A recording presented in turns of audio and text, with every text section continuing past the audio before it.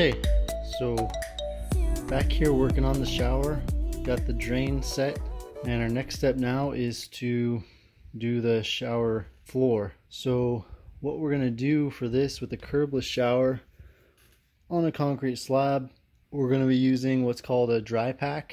It's essentially concrete or mortar that you don't add a ton of water to, so you can get it to hold a slope without it sinking down and leveling out. For this project, the steps are going to be, I just finished vacuuming it all up really good to get any loose debris in there out. I just have a couple of screeds here just to show that for the process of laying the mortar, you're going to want to screed it out from the edge of the drain to the level of the floor. And so I have a couple different lengths here. I think that's like a 3.5 footer. That's like a 2 footer over here. But we're going to be screeding off of the edge of the drain and the level of the floor all the way around. So it's going to slope towards the drain all the way around from every edge.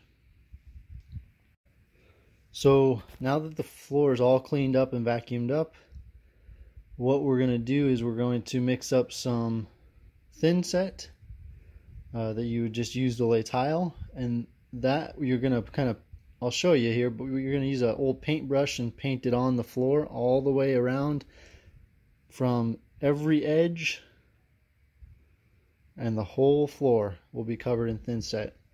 And then we're going to lay our Drypack concrete right over the top of that. And what we're doing is the thin set is kind of acting as a glue to bond the Drypack mortar bed to the existing concrete. So when everything dries, it will be nice and bonded together. So let's get to it. We're going to go mix up the thin set. I'm also going to get the concrete or the Drypack ready in the wheelbarrow right here next to the shower. So the first thing I'll do is I'll get the bags of concrete in the wheelbarrow ready to go. No water yet.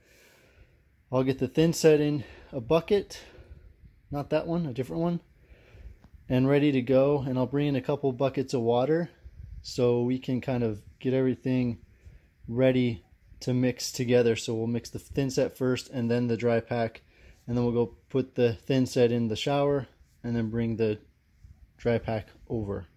Here's the product I'm using for the Drypack. It's a 4-to-1 mud bed mix by Mapei.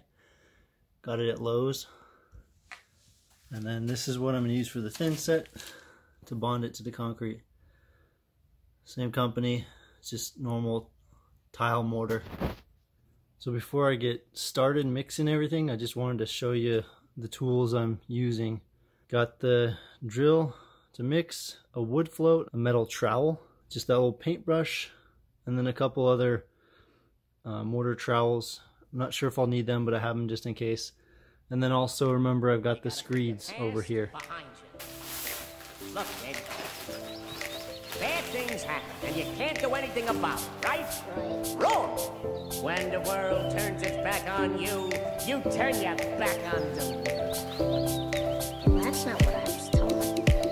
Then maybe you need a new lesson. Repeat after me. Hakuna Matata. Hakuna Matata. Okay, got the thin set mixed up.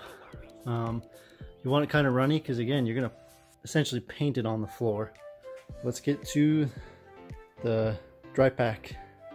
So this is something I've never done before. I'll show you the final product, but you want this to be, like I said, really dry. The standard test is you want to be able to clump it up into a ball and it holds its shape, but there's no moisture coming out.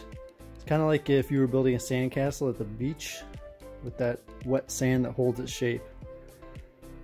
So I think a common mistake that people would make, and I would probably say I'll make it myself, is you're going to add too much water and make it too wet. But this has to be very dry. So let's get at it. We'll see how it goes.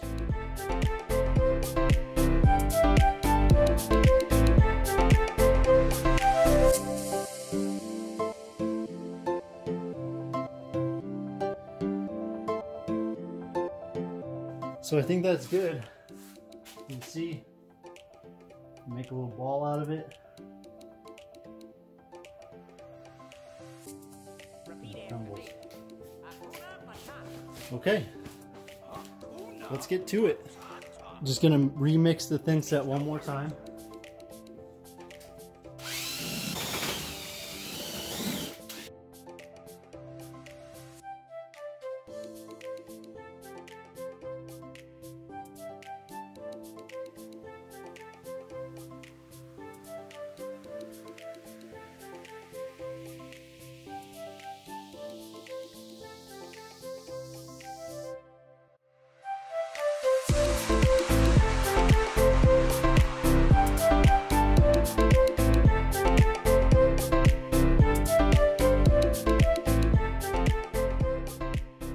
Okay, so we got the thin set down. That was perfect, just the right amount.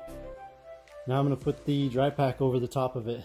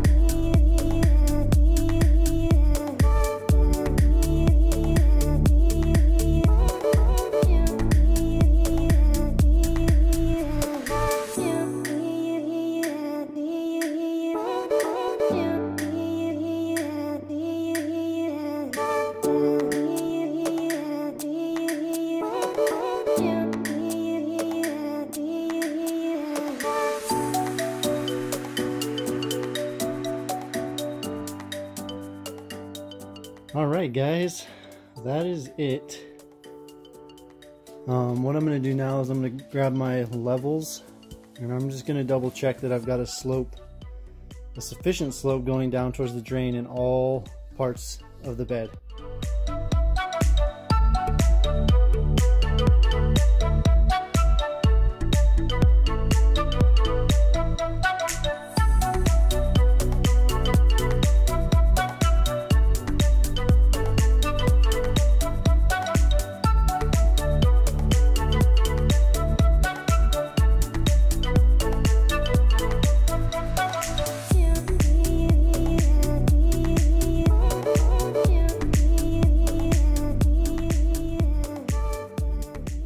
Alright guys, there it is.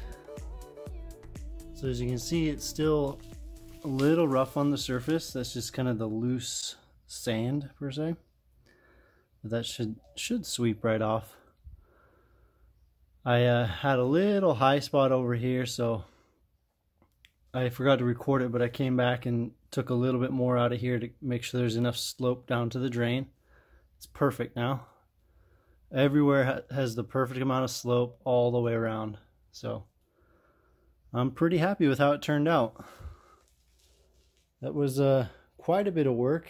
I actually ended up mixing up another bag of the 4-to-1 mix, the sand stuff here, just so I would make sure I had extra as I was screeding along, that I could push extra along and I didn't have to keep grabbing to fill back in. So that is it for the shower bed. Next step, I've got to frame in this wall here, and then other things like the rough plumbing, the insulation. We'll get into the cement board for the walls, then we'll do some waterproofing. There's a lot more to come, so stay tuned guys. Appreciate you following along.